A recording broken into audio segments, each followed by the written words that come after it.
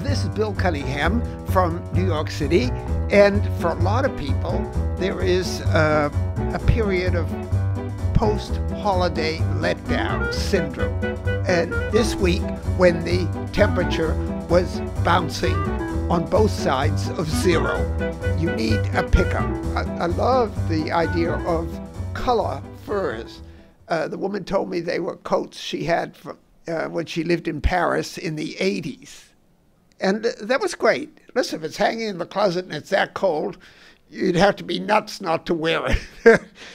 But aside from that, what I thought was interesting was the covering up of the face to shield from the cold. It was biting, and the wind on Tuesday, tremendous.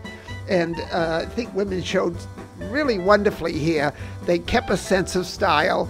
They were bundled up, and I think they were comfortable. So enjoy the start of a new year.